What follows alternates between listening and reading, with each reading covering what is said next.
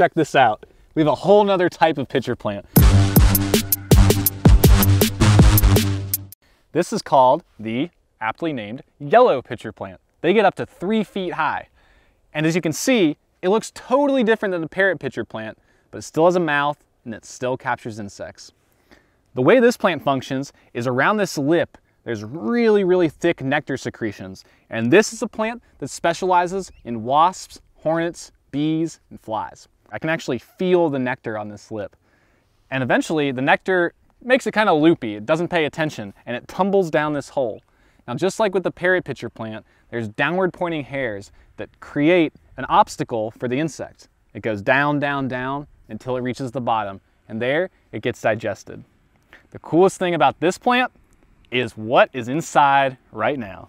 Just inside the lip, if you look down, is a spider. Now, why would that spider be there? Isn't it going to get caught? The answer is no. They use their silk to kind of adhere to the side of the pitcher plant so they don't fall down the pit. And what they're doing is they're relying on the plant to capture their prey.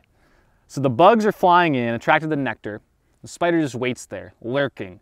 And once that fly or bee lands there, the spider pounces up, grabs it, starts consuming it, waits for the next one.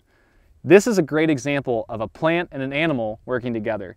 To think that a plant just like these grasses, evolved to capture insects, digest them, and grow in an area with so low nutrients that most other plants can't grow, that is crazy. Yellow pitcher plant, one of the coolest plants in the world, right here in the Apalachicola drainage.